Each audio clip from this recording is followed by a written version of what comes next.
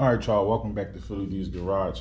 So today I got my Powermate 1850 generator. So I'm just gonna change my air filter real quick.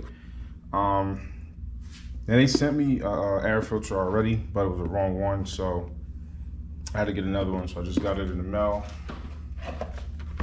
So this is what I'm using right here, Briggs and Stratton. It's the new one. And they got a pre-filter in there also, which is right here. Same brand, Briggs and Stratton. So we're gonna pop it off real quick. Got two 8mm screws in there.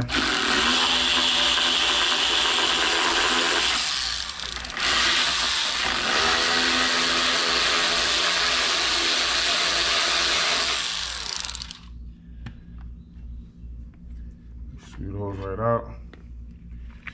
There's your pre-filter right there. So definitely gotta change that. Super dirty. And here's the main filter right here, which is also super dirty. All right, so first thing you wanna do is match your filters up.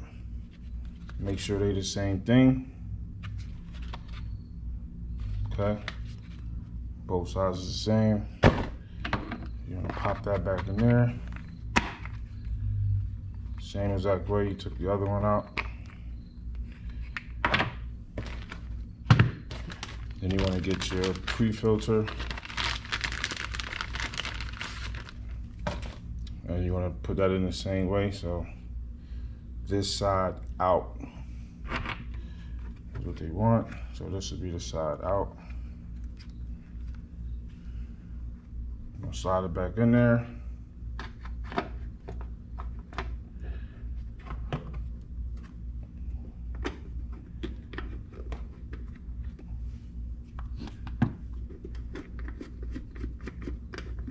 Make sure your screws is in there. Get your gun or your screwdriver.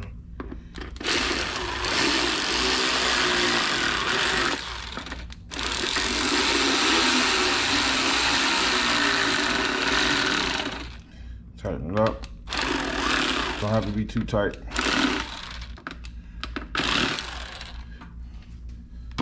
So that's how you do it. That's how you change your air filter on your Powermate 1850. If you like it, hit the like button, hit the share button, and I'll check you guys on the next one.